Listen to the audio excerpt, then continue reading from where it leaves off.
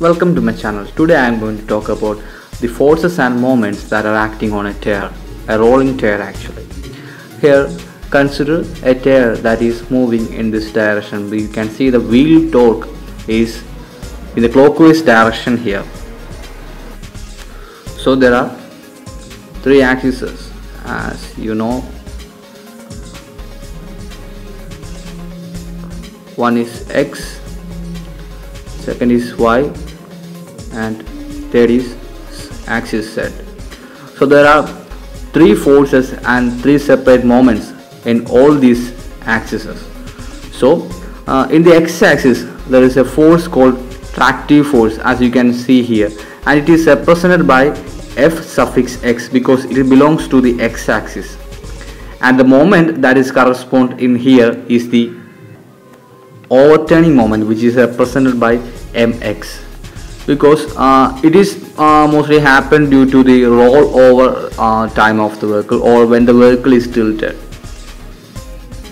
So if consider this coin as a tire, the overturning moment will try to overturn the wheel like this. It will actually try to tilt the wheel or tilt the plane of the wheel like this. This is the overturning moment, and the tractive force will be in the X direction. It will make the tire to rotate or move forward. At the Y-axis, the Y-axis have the force that is called the normal force, which is due to the weight of the vehicle that is distributing to the tire and to the ground. You can see the normal force acts through the perpendicular plane of the X-axis, which is Y, and the moment corresponds to the Y-axis is the aligning torque. The aligning torque helps to retain the position of the tire after steering. You can see there are no external mechanism for retaining the position of the tire or wheel after steering.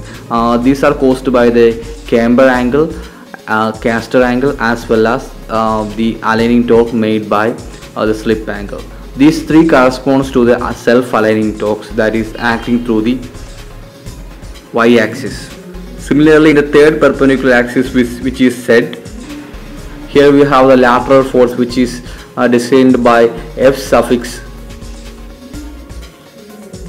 Z. So it is designated by F suffix Z because the lateral force acts through the Z axis, and lateral force contains the camber thrust, cornering force, as well as a side force.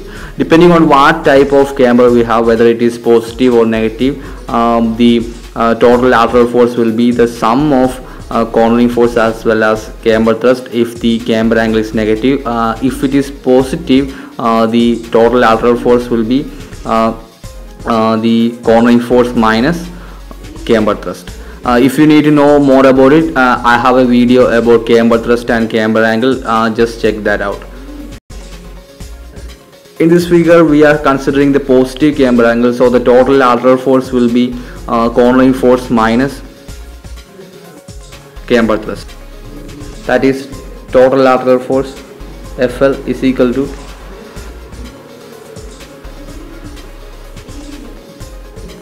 cornering force minus camber thrust, which is equal to FC minus FT. And the moment in the Z axis is the rolling resistance, which is defined by M suffix Z. It is actually the resistance force that is resisting the motion of the wheel or resisting the wheel torque. It is acting in the counterclockwise direction because the wheel torque is acting in the clockwise direction. So the rolling resistance will oppose the wheel torque. This is all about the forces and moments acting on a tire. I will explain it again. The three forces are: first one is the tractive force, second one is the lateral force, which is in the Z axis, and the third one is the normal force, which is in the Y axis. And the three moments are the rolling resistance is in the Z axis, and the aligning torque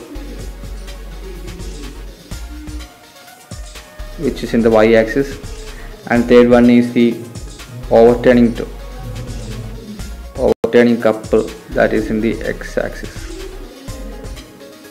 So there will be always when there is a lateral force, there will be a slip angle, because the wheel will actually tend to rotate in another plane or another axis rather than following the line of action of tractive force. So there will be a slip angle. So the direction of motion of the tyre will be this. So if you need to know more about it, you can check my video about cornering stiffness and cornering force. Hope you enjoyed my video and learned something new, and don't forget to subscribe to my channel. Thank you.